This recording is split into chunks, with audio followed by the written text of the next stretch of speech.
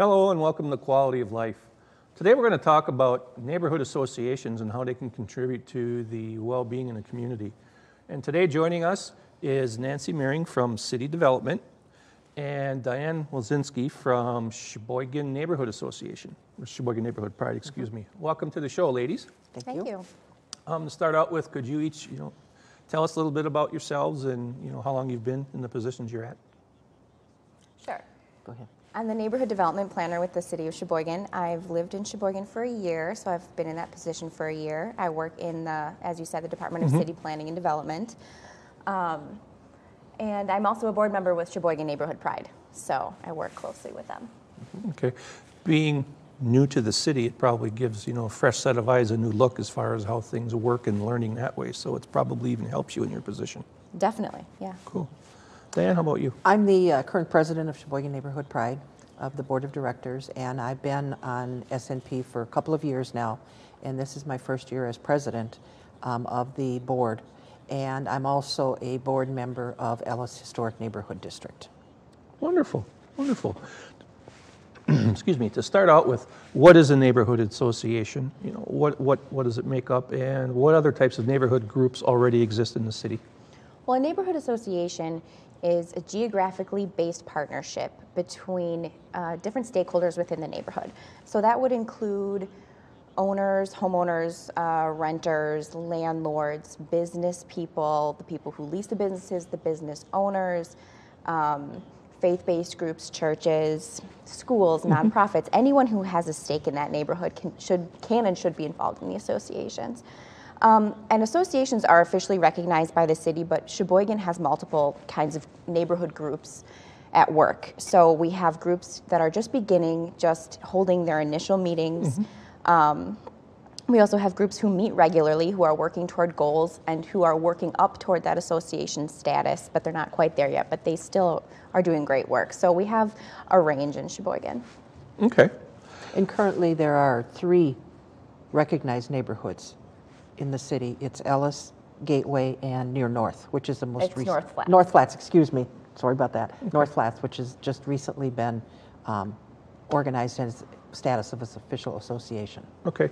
From a geographical standpoint, where do those neighborhoods lie in the city, around by, or if there's some landmarks near of it? Well, Ellis Historic is just east of downtown near the lake. Okay. Then Gateway is easy to notice. When you come into the city, you see their great community garden, and it's right off of Erie Avenue, which is a main thoroughfare in the city. It's just north of that. Okay. And then actually North Flats is just north of that. So they're all kind of centered in the middle of the city. Okay, wonderful, because I've always wondered, I hear North Flats, and, being new to the concept myself, it's like, okay, where is North Flats? I try to figure it out. You give them names, but where does it fit geographically? So thank you for clarifying that. Sure. Where do I go to look, or how do I know what neighborhood I'm actually belong in? And with that, how do I know if my neighborhood is organized or if an association has been developed? How would I find that out? Sure, there's actually a few different ways to figure that out.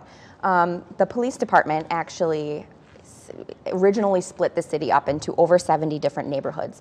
And they did this because they do community policing. So each neighborhood has neighborhood officers assigned to those neighborhoods. So you can go to SheboyganPolice.com, which is the police website, and find a map of all of the neighborhoods in Sheboygan so you can see where you fall within, what neighborhood you belong to. You can also visit the SNP website, which is SheboyganNeighborhoodPride.info. And we're working right now on getting neighborhood maps for the different neighborhoods that are in the middle of organizing or that have become associations onto that website. So you can find that there. On SheboyganNeighborhoodPride.info, you can also find meeting agendas, meeting notices, different meeting notes, different information based on what sort of organization your neighborhood is doing. So there you can find out whether or not your neighborhood is being organized. You can also call S&P, call me at City Development. I can answer any questions you might have. You can talk to your community police officer. They could probably answer your questions too. So there are a lot of different ways to get those answers. On the back end of that, how do I know who my community policing officer is?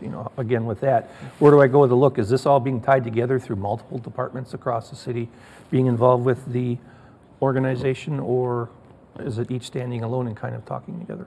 Exactly. We try, and especially with Sheboygan Neighborhood Pride, they kind of act as, you know, a coordinator. We all work together for this effort, and we all believe neighborhoods are so important, and to strengthen neighborhoods, we all need to work together. So you can find out who your neighborhood community officer is. You can call the non-emergency number at 459-3333, or you can go to the website. Actually, there's a whole listing. Okay. So it's a good way to find out. Okay, wonderful. You're both members of Sheboygan Neighborhood Pride, so can you tell us what is Sheboygan Neighborhood Pride? What is it all about, and what does it do for our neighborhoods? Sure. Sheboygan Neighborhood Pride is a nonprofit organization that's really been in existence since about 2003, and it's made up of a variety of people from the religious groups of people. There are business owners, landlords, etc. And it's really a mixture of people who really believe in Sheboygan and want to do better and make the neighborhoods even stronger, and working together for the business of Sheboygan and really making it safer and making it more productive and more prosperous. And the one thing that's unique about it also is because we have the direct link with the city and with Nancy and with Chad Pelichek, who also attends our meetings, and the mayor also attends our meetings. And we also have police officers periodically that do attend also. So it's really a far-reaching group of people that go out and work with neighborhoods to get them going, help them from the startup point of setting up neighborhood meetings to taking them all the way to really becoming neighborhood associations, which is really the goal, is we want to establish more of the official neighborhood associations in the city. Sure. Does the organization have full-time people that it employs, or is it volunteers only? It's all or volunteers. How does that work? Right, it's all volunteers, yes. And how would one, if they wanted to volunteer and help, how could they go about doing that? Well, if they want to become a member on the board, they certainly can go to the S&P website. They can call Nancy or contact myself, and we can get them in touch with, when our meetings are. We usually meet once a month, and they're open meetings, so that people are welcome Open to the come. public? Absolutely. Okay. And we're always looking for members, people who really have an interest in their neighborhood and really want to improve their neighborhood and make it more effective, and working together on projects to strengthen that neighborhood, depending on wherever they are in that process. And Okay. not just their neighborhood, anybody Others who's too. just interested in seeing an improvement in the quality of life in Sheboygan, Right. who wants to help other neighborhoods become associations too. Okay. With that being said, say I'm in a neighborhood and it's not really organized. It's there, we have neighbors and all of that. How would a neighborhood go about getting organized? Where would it go? And what does it mean to be organized? And what are the steps they would take? Well, I think one of the things they first need to, if I'm in a neighborhood that's not organized, is to really ask or think of some questions. Why do we want to organize? Is there an issue, or is there something in that neighborhood that there's a problem? For example, is it cleanup or whatever? And then going out and getting to know your neighbors is probably the best first step, because you really have to develop that core group of people who are interested in wanting to really improve that neighborhood. So even before you start thinking of becoming an association or even organizing, is going out, getting those neighbors, getting to know one another, talking about issues within that neighborhood. And what do we want to improve? Is it a cleanup? Is it a community garden like Gateway has, which was a very ambitious, endeavor that they had? But what do we want to do? Identifying our issues, and then how do we want to solve them? Developing those leadership skills within that cadre of people that can really move forward in taking that association or that neighborhood then to the next level. Okay. And you kind of touched on it already, but I'll still follow up with, what are the benefits, to a neighborhood by organizing? And by that, I mean, how do we improve it, and how does it improve the quality of life in that neighborhood? Well, there are a lot of benefits to organizing. Organizing a neighborhood gives a stronger voice to neighbors. That is an important benefit. A group of people who are all working toward the same goal have a much stronger voice than just one person speaking out. So that's important. Also, you can develop a great relationship with the city, with the police department, with all different resources in city departments. So that's another great asset to becoming an association. You can also get involved with the Mayor's Neighborhood Leadership Cabinet, and you can get, well, I'll talk more about that later, but you can get resources that way, and you can learn best practices from other neighborhoods so that we can support from within and make sure that all of our neighborhoods are getting better and better. I think one of the things also that, to add to that, is a neighborhood, if you really know your neighbors in that neighborhood, they kind of watch out for one another. So if you see something going on that's not supposed to be going on in the neighborhood, you kind of can keep tabs on that and then either contact the police department or contact that neighbor if it's not your particular area that it's happening in. So you get that closer knit relationship. Okay. How long has the concept of neighborhood organizations been around? It's been a long time. Like I said, in Sheboygan, it's been since about 2003, but when this was organized here, we looked to other areas like Green Bay, for example, that has organized neighborhoods, and they've been in existence a lot longer. I couldn't even tell you how long, but okay, yeah, so a it's lot. been a while. This a isn't lot a of them fairly have. new Madison concept. has, This is, Right. yeah. It's a newer concept in Sheboygan. Right, sure. Other neighborhoods have been long established. Yeah. Excellent. Absolutely. Well, why reinvent the wheel if somebody else is doing it Exactly. successfully? So Yep. that would make sense. So I'm going ahead. I want to form an organization or get my neighborhood organized. And let's see, I'm getting to there now. Now I want to start to hold meetings, form my structure. How do I go about doing that, or choosing a location, or holding the meetings and getting notification out? Okay. Well, once you know your neighbors, and if you've got a core group that you want to set up a meeting, they should contact SNP. We can give them some help in setting up the meetings, finding a location, contacting the police department to have those community officers there, contacting the city to have city representatives there. We can work out the agenda for that first meeting and help them run through that agenda so that they're more comfortable with it, to really get it going and then to take them to the next level. So SNP is really that resource at the grassroots to get those neighborhoods going on that first established meeting, and then from there forward. Okay. And for our viewers and myself, SNP stands for? Sheboygan Neighborhood Pride. Oh, okay. SNP. Okay. SNP, yes. Okay, thank you. I thought it was SNP. Not a grocery store, No, but Sheboygan SNP, Neighborhood Pride. yeah, right. Very good, thank you. So with that being said, they have location and everything, so we're good that way. So then, what does it take? I mean, is there a legal standpoint, or through what channels do we go to get a neighborhood association to be legally recognized as an entity and to participate in the whole group of, benefits and services? And Well, groups can meet for a long time without being associations, and if they don't ever want to be an association, that's fine. We do, encourage them to become an association for the benefits that we had mentioned before. But if they want to become officially recognized by the city, there are some things that they have to do. They have to write bylaws, and that includes goals, and S&P is here to help them every step of the way. So this might sound kind of daunting, but it's really not, because we're here to help, and we have other neighborhoods to model after. So there's bylaws. You have to hold an all-neighbor meeting, which means you have to invite every single neighbor in the boundaries of your neighborhood, and you have to agree on the boundaries of your neighborhood. You also have to agree on the name of your neighborhood. Those were originally set by the police department, but neighbors can change those if they want to. So then you hold your all-neighbor meeting, you elect board members, you bring it to the Common Council, and they accept your association. So then you are an officially recognized association. After that, you can elect officers like a president, vice president, secretary, all of that, and then you can be represented on the Mayor's Neighborhood Leadership Cabinet. Okay.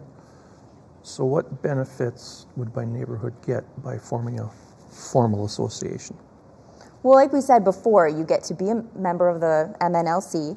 You have the support of S&P, the city, the police department, everyone working together toward your common goals. You have common goals that are written out, a mission and a vision that are written out and agreed upon and established, so you have something to work toward.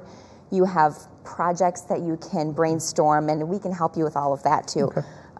But there's something to work toward. You're all coming together for a positive common goal. Okay. So we have the association recognized. What happens next? How do I go from there? Well, after you become an official neighborhood, you get passed on to the Mayor's Neighborhood Leadership Cabinet. And what that is, the Mayor, Mike Vandersteen, formed this cabinet. It's very new. We've only had a couple of meetings. We meet on odd months, so January would be one, and so then we would skip February and meet again in March. And what happens is it's meant for the associations to get together and share best practices, what projects they're working on, and what successes they've had, so they can hear from each other and help each other and learn. We also have speakers at each meeting. The last meeting we had the director of the Department of Public Works come and explain all of the things that Public Works does and the infrastructure in the city, so it's a great opportunity to learn more about city services.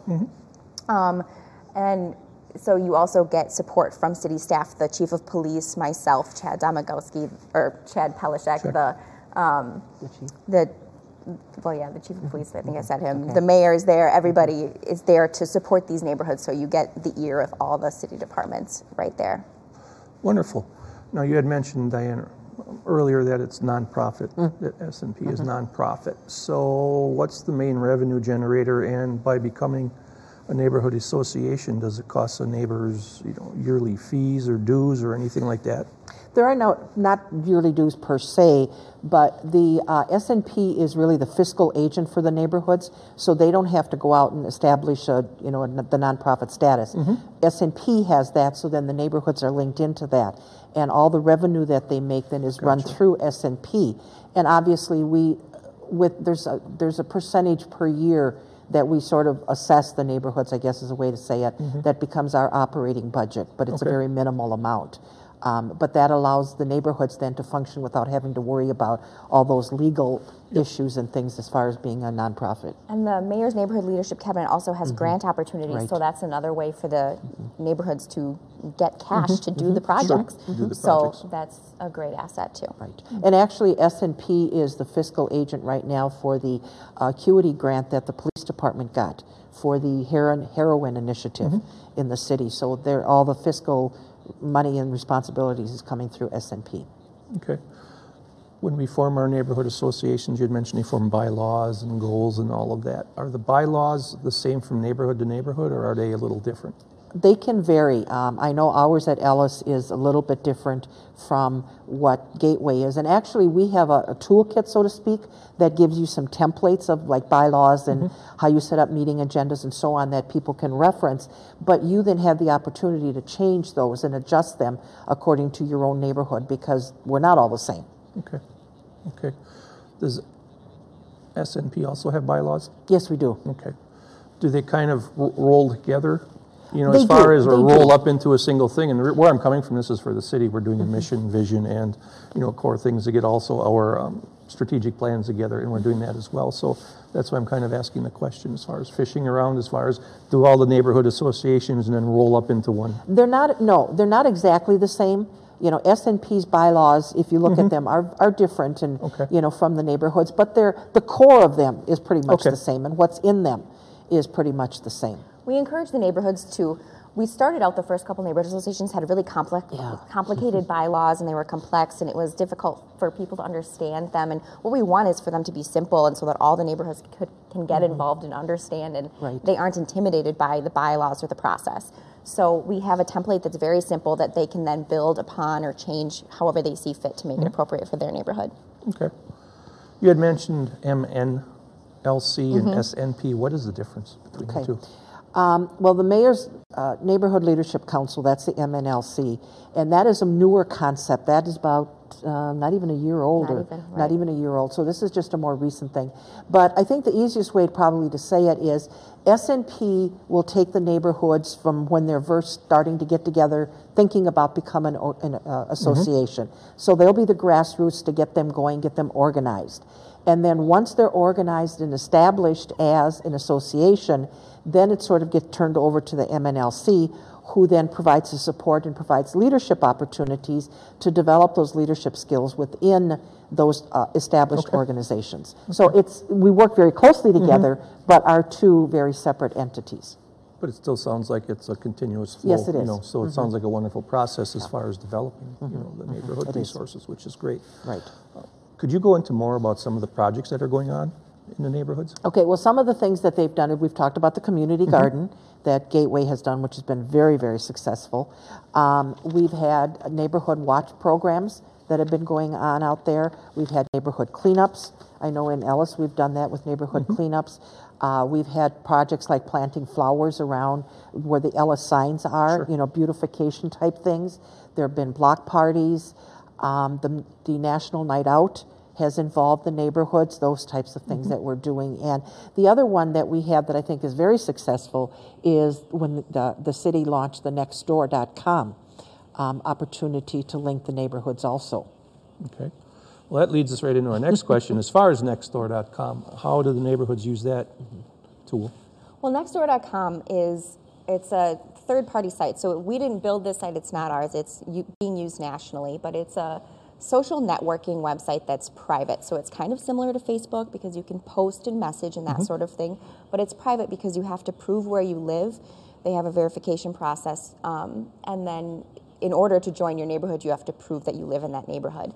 So you sign up and they tell you exactly what neighborhood you live in when you enter your address. You are verified, and then you can go in and post on a wall similar to Facebook, where you can also reply to other posts. You can keep it just to your neighborhood, or you can see other neighborhoods around in the city that are posting.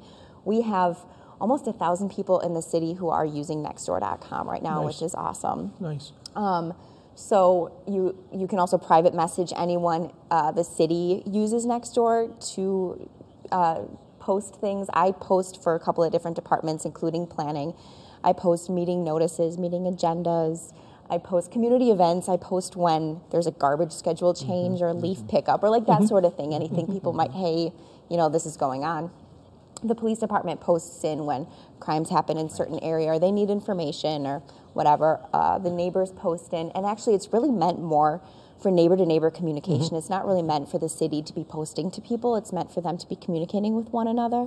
So the best posts actually come from the neighbors. When you lose a pet, you can post. If you find a cat in your yard, you can post. You're buying or selling something, you can post. We had a great thread on there about littering and garbage pickup around. It was an area around a school in this neighborhood. And this neighbor was just so tired of picking up garbage when she was out walking her dog, and she's like, is anybody else having this problem? And it went on, and lots of different neighbors commenting, well, yes, I take a bag, and I don't know what to do, and this is where I'm finding the litter. And so it went on, and they kind of came together around this issue. And actually someone from the school district from that school was on Nextdoor, saw the thread, and is now saying, well, we as the school want to be a good neighbor too, so they're working toward getting garbage cans up and letting the kids know that, you know, this is not okay. And so we're trying to work towards solving this problem, and I think that's great. One of the things that I like, because I'm on Nextdoor also, that I really like is if somebody new moves into your neighborhood too, that usually gets posted on there, so you get to know the neighbors that are moving in also that you can then make contacts with along the way. So I think it's a very effective tool. Say there's a neighborhood and nobody's really on it yet, and I'm the first one to go on to Nextdoor. How do the other neighbors find out about it? What are the ways to communicate to them? Well, there are a few ways, and they're actually super easy. So we have launched neighborhoods, which are in full swing. They have members, and they are posting, and they're good to go, the launch neighborhoods. We have unused neighborhoods, which is, like you're saying, if nobody's involved yet on Nextdoor and you're the first one to sign up, once you sign up, it becomes a pilot neighborhood, which just isn't quite there. You need about 10 members to become a launch neighborhood. So a pilot neighborhood, you can still post and communicate and invite people. And there's a great way on Nextdoor to send postcards to your neighbors. You don't even have to know the neighbor's name.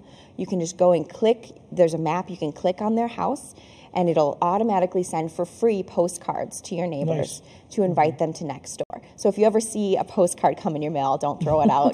Go to nextdoor.com. You can also, if you know their email addresses, you can enter the email address and they'll send a invite that way. There's flyers if you want to go around and hand out flyers, or you can just simply, you know, in conversation with one of your neighbors, encourage them to go to nextdoor.com, and they can sign up that way too. So it's really easy. Sounds like Nextdoor is a really good communication tool, like you said, between neighbors, but it also allows the city to post, you know, major happenings going on, like if there's a crime or all of a sudden you get a snowstorm. Exactly. Okay, we're going to have a snow emergency to let people know. And what's nice then is it can let, you know, notify them on their personal devices and whatever. You don't have to be home on your computer. Absolutely. You know, and I think the other nice thing where I think sometimes Facebook got out of control as well as Twitter. Is, all the advertising and all the noise, so to speak, or, okay, here I am watching TV. I'm sure next door you don't really care about that type of stuff or whatever. As far as blogs, it's a good tool, it sounds like. Yeah, it is. And I would say it's probably the preferred tool because there's so many social media sites that are out there. Which one do you pick and use? Well, and you know that you're talking to your neighbors. Yep. You know who you're communicating with, and I think that's great. Okay. One of our last questions before we wrap is if somebody wants to know where to go to learn more about neighborhood associations, to get information, what are some good resources they can go to?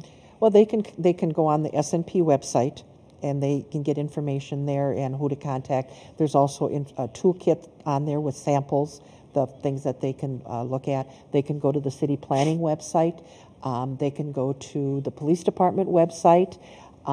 They can also contact personally one of us that are on SNP. They can definitely attend an SNP board meeting. They're open meetings, so we welcome people to come at any time. And we've been talking about a more effective way of getting that notice out to people. They can come to an MNLC meeting. And as a matter of fact, our next meeting is next week on the 20th at 6:30 at the library, so people are welcome to sit in there. Or probably one of the, I think the best ways of doing it is they can contact someone from an established neighborhood already and talk to them how they went through the process, what they're doing, what's worked, what's not worked, and then, to move that process forward. So there's a lot of different ways, that people can get information, and that we have a lot of information out there, and we're continually working to add more and to update what we currently have to make it more user-friendly and easier for people to really establish those neighborhoods. Sure. Nancy, is there anything on the city website, planning website, that can also for sources? If you go to Planning and Development, you'll find a neighborhood tab to click on, and you can go and you can see which neighborhoods are associations. You can view, there's links to their websites. There's also a toolkit where you can find all the examples that Diane's talking about, the bylaw examples, the meeting agenda examples. There's also my contact information, and you can feel free to contact me and get and learn more. And the City of Sheboygan's website is www.sheboyganwi.gov, and the SNP website is, do we have the address for that? SheboyganNeighborhoodPride.info. .info. Wonderful. Well, I'd like to thank ladies for being on the show and talking about the subject. I think it was very interesting. So, thank you. Diane, and Nancy, again, thank you for your time. I think this was a great opportunity. If you have questions about neighborhood associations and like to know more about it, or if you have a question, please drop us a line on our website at www.WSCSSheboygan.com. For Quality of Life, I'm Dave Augustine, and we'll see you next time. Thank you.